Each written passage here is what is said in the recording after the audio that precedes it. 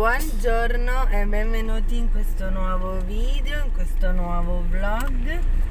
Allora, ci vedete in macchina con Manuel perché oggi è il 26, il giorno del primo esame. Questa volta ce l'ha solo lui perché matematica è rimasto, diciamo, insufficiente solo lui, e quindi adesso lo sto portando giù a fare questo esame. Poi io, Pia e Giara dobbiamo fare qualche giretto per finire di prendere le cose per la scuola, quelle super indispensabili per iniziare, e poi andiamo a vado a prendergli la colazione e quindi ci riaggiorniamo dopo.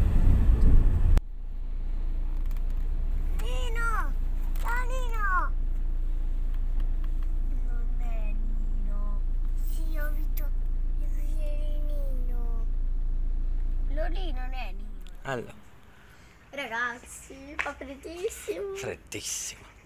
Siamo venuti al Bennett per andare al bar a fare la colazione e stiamo aspettando perché è ancora chiuso. E comunque Giada si lamenta che ha freddo, poi si è messa questa maglia Che ha i buchi, quindi non serve a nulla. tiene un sacco di caldo questo. Poi freddo, non fa freddo, si sta benissimo. Ragazzi, siamo arrivati che erano le 8:15. No, è 06. E 06.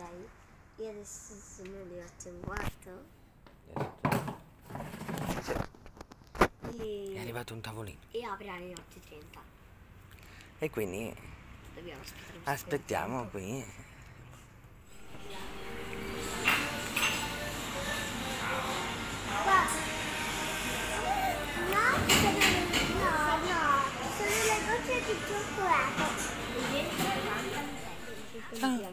Ma no, sono a casa, andavano in piscina. Ma che bella bicicletta. Solamente cane le rotelle. Beh, per lei infatti dicevo. Si entra da là. Non è vero. Sì, c'è scritto entrata. Guarda che bello quel vestito. Max adesso che è in fissa con i vestiti, se vede tutti sti vestiti. Cosa?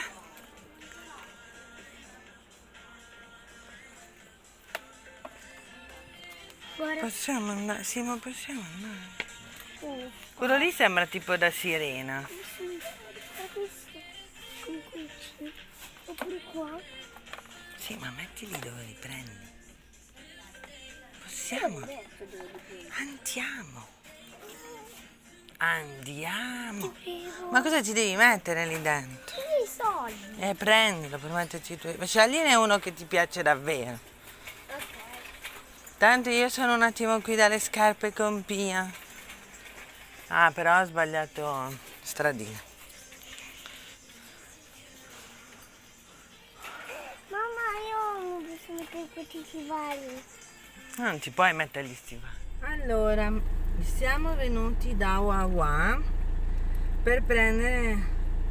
Ragazzi, guardate cosa mi ha comprato la mamma. Un bel portafoglietto peloso. Guardavo che mi ha risposto Sara, ma di Manuel ancora non si hanno notizie.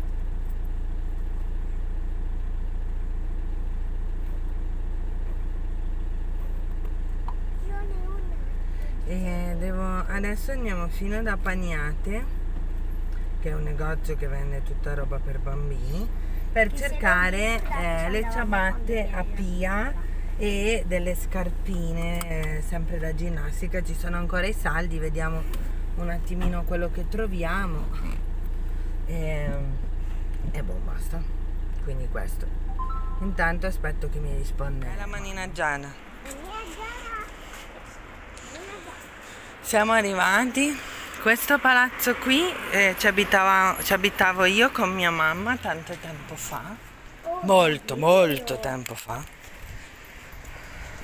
e adesso stiamo andando appunto da Paniate, così vediamo se troviamo le ciabattine per Pia e un paio di scarpe perché... Vuoi fare una piccola scivolatina?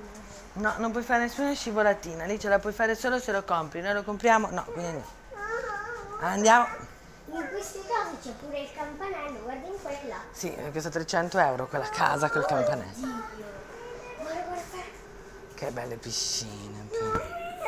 Non direi guarda. Allora, ciabatte trovate e prese. Adesso siamo fino al Lidl, ma prima vi racconto questa cosa. Quando siamo andati a recuperare Manuel, praticamente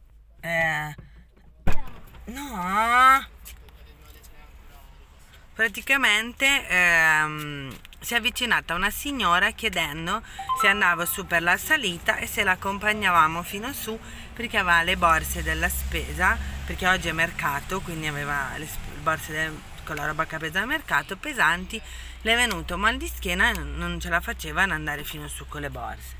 Quindi di fronte a questa cosa le ho detto di sì. Cosa dovevo fare? In realtà un po' titubante, perché come vi ho detto non mi fido molto delle persone e non si sa mai chi si cela dietro alle persone che ci avvicinano. Però cosa dovevo fare? Era una persona anziana, quindi l'abbiamo caricata in macchina e l'abbiamo portata. Addirittura voleva che le portassi su solo le borse, ma io le ho detto no, di venire su anche lei. E l'abbiamo portata praticamente fin davanti proprio al portone. Poi c'era la nipote che l'ha aiutata, che addirittura le ha detto ma perché non mi hai chiamato, vabbè. Però vabbè, sono stata contenta di aver aiutato questa persona. Adesso siamo fino al Lidl perché voglio guardare se ci sono, che ogni tanto le mettono, delle scarpe per Pia, perché da Paniate i prezzi per le scarpe erano troppo alti, anche perché hanno solamente Primigi, Geox, queste scarpe qui che sicuramente sono buone, ma per Pia, che tra praticamente 6 mesi non le andranno più, mi sembrano veramente troppi soldi, troppi. E quindi adesso andiamo a vedere al Lidl se magari ci sono delle scarpine e vediamo un po'. Andiamo. Dai, basta, mettila giù. Matematica è sul forse, scienze naturali, cioè scienze naturali anche se mi ci metto, cioè se mi ci metto questo weekend. Non se ti ci metti, ti ci devi mettere. Vabbè, mi ci metto questo weekend e ci siamo messi, cioè, ed è un sì. Cioè. Allora, siamo arrivati a casa e adesso vi faccio vedere quello che ho preso dai cinesi e al Lidl, tutto quello che non riguarda la scuola. Dunque, per Sabrina, siccome lunedì sarà il suo compleanno, abbiamo preso questo cerchietto da mettere in testa con scritto Happy Birthday, 2 candeline a forma di numero 1 perché fa 11 anni e questi cuoricini a candeline da mettere sopra la torta, che ancora non ho deciso, appunto, che si accendono. Poi ho preso queste 2 adattatori perché mi serviranno per il ferro per stirare. Questo quadernetto azzurro fatto così a quadretti l'ho preso perché il block notice l'ho quasi praticamente finito e così almeno lo userò per scriverci la spesa. Mi piacerebbe scriverla ordinata ogni tanto almeno, e tipo con dei quadratini, in modo che rimanga anche pulita, andando poi a fare la crocetta sul quadratino, così capisco che quello l'ho già preso senza tirare righe o stracciare troppo, e avere un riferimento scrivendo anche quanto ho speso per quella spesa lì poi sotto in fondo, e avere un riferimento nel tempo per vedere un attimino anche magari comprare le stesse cose in diversi supermercati e vedere quanto cambiano magari poi alla fine il totale, considerato che alcune cose magari in certi discount non si trovano. E poi abbiamo preso queste tempere per Gabriele che gli servono per la scuola ma non per il nuovo anno, perché come compiti delle vacanze di arte gli ha dato da fare una tavola dei colori e quindi gli ho preso le tempere. Poi invece al Lidl ho preso queste 4 perché Giada, Manuel e Pia si sono presi. Pia una pizzetta, Manuel un rustico con ricotta e spinaci e Giada un panzerotto. E allora per Sabrina e Max, che erano a casa, anche Gabriele, ma Gabriele tanto non le può mangiare, ho preso i donut zuccherati. E basta, questo è tutto quello che abbiamo preso e adesso sistemo e poi iniziamo a preparare per il pranzo, perché poi oggi pomeriggio ho un po' di cose da fare, che qualcuna la farò con voi, qualcuna invece non la vedrete adesso, ma la vedrete più avanti. Lavastoviglie fatta partire perché ieri sera ero stanca, avevo mal di schiena, quindi non l'ho fatto, e adesso mi metto ad editare il video che deve uscire tra 2 ore.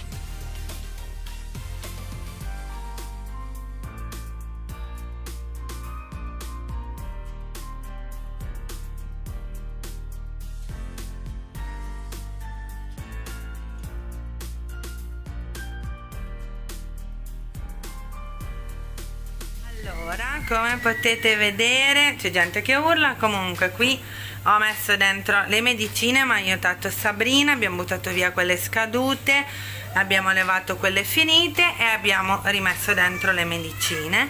Qua invece c'è il mobiletto con lo specchio.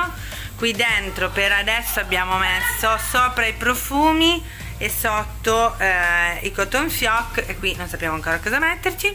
E da questa parte invece abbiamo messo i dentifrici, li devo spostare qui, e qua tutti gli spazzolini e i dentifrici per Pia e Giada, che così almeno sono ancora più in basso e ci arrivano meglio. E lì dietro invece vedete sul mobile lì gli asciugamani, perché per adesso non so dove altro metterli. Quindi qui ci sono io e niente, adesso sposto un attimo i dentifrici, quindi rimangono 2 ripiani da decidere cosa metterci, però come vedete è in buonissimo stato, gli specchi sono integri, queste luci non le usiamo perché abbiamo la luce grande e perciò secondo me non era assolutamente sensato buttarlo via, ma l'abbiamo tenuto e l'abbiamo messo qui, che così almeno abbiamo lo specchio nel bagno. E basta. Adesso invece dobbiamo andare a mettere a posto la cassettiera di Giada e poi andrò giù a registrare un video che però poi vedrete voi tra un po' di tempo. Ci vediamo. Mi sono dimenticata di farvi vedere che ho pulito anche bene il lavandino, ovviamente, e lì ci deve rimanere solamente il portasapone. Secondo voi quanto durerà così questo lavandino? 0,0 secondi. Comunque qui adesso poi andrò a pulire con quell'affare per le fughe, vediamo se riusciamo a farlo venire un po' più bianco. E adesso devo andare giù a registrare il video. La cassettiera è a posto, quindi andiamo. Eccoci, allora vi faccio dire da loro dove stiamo andando. Al cinema! Allora, praticamente nel paese dove abitiamo hanno fatto un cinema all'aperto e stasera come si dice? C'è questo cinema. Come si dice? Trasmettono Ratatouille. Siccome è bello, è proprio un bel cartoncino, ho deciso di portarle, anche perché comunque è gratis e quindi è una bella cosa anche per stare con i loro amici che abitano qui nel paese. E quindi andiamo al cinema. Siamo con la macchina di Maurizio perché oggi ho combinato la mia. Io? Sì, vai. In pratica, quando stavano tornando a casa perché io non sono andata, hanno tirato giù i finestrini. Poi si sono dimenticati di tirare giù. La mamma, quando si è rimessa in macchina per farli tirare sui finestrini, si è dimenticata di togliere la chiave, quindi la batteria è stata accesa tutto questo tempo, quindi adesso la batteria è morta, diciamo. Quindi domani dobbiamo risolvere questo problema. È È Io sono bravissimo. stata. Oh cazzo. Au. Non sono abituata a questa macchina, dovete darmi tregua, Mamma, per fortuna questa non gratta con la terza. Infatti. Comunque questo è, quindi stiamo andando lì, vi farò vedere qualcosa così, come sarà il posto, come è organizzato, ma non più di tanto perché altrimenti mi bloccano il video per il copyright. Comunque niente, quindi stiamo andando lì. Ciao!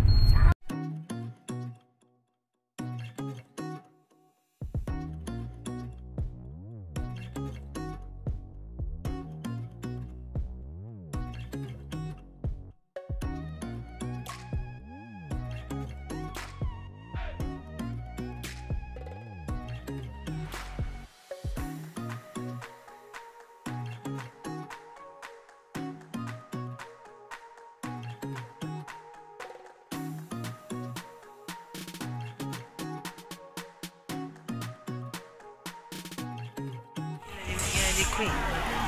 Questo sono io. È evidente che dovrei riconsiderare la mia esistenza. Il mio problema? Innanzitutto, io sono un topo. Inizia il sabato aprendo la finestra delle bambine e poi iniziando a sistemare la roba che è uscita dall'asciugatrice e poi a dare un senso alla roba che avrei stirato poi nel pomeriggio in live.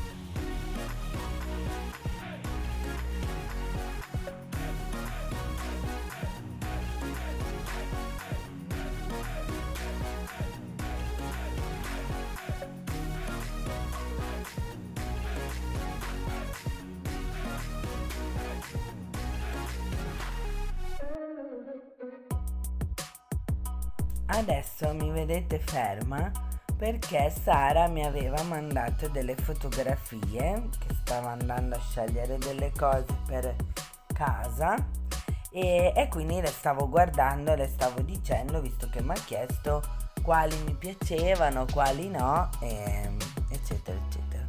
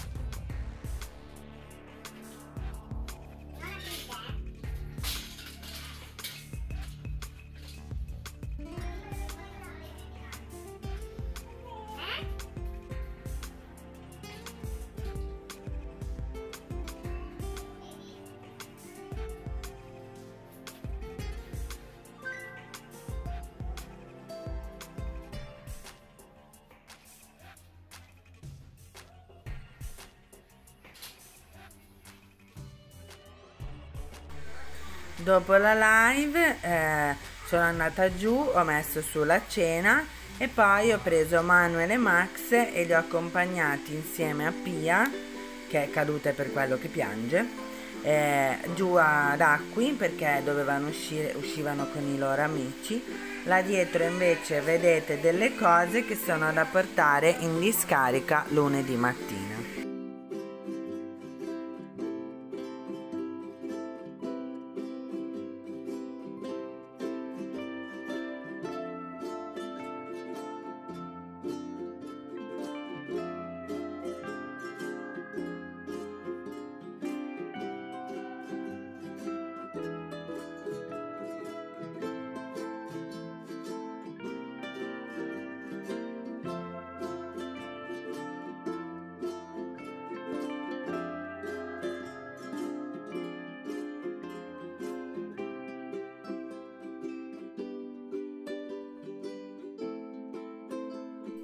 Per cena ho preparato riso basmati con chili.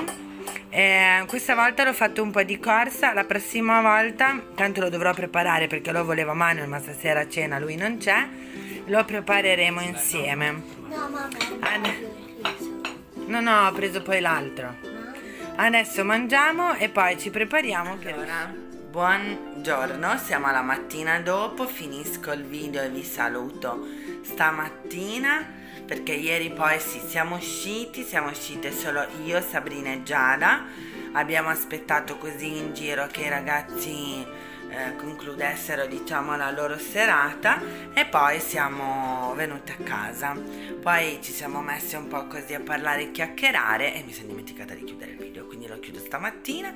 Spero che questo vlog vi sia piaciuto, fatemi sapere se vi interessa la ricetta del chili così come lo faccio io, che non è assolutamente piccante, infatti lo mangiano anche i bambini, chili con carne. E niente, io quindi vi saluto, vi mando un grosso bacione e noi ci vediamo domani con un nuovo video. Ciao!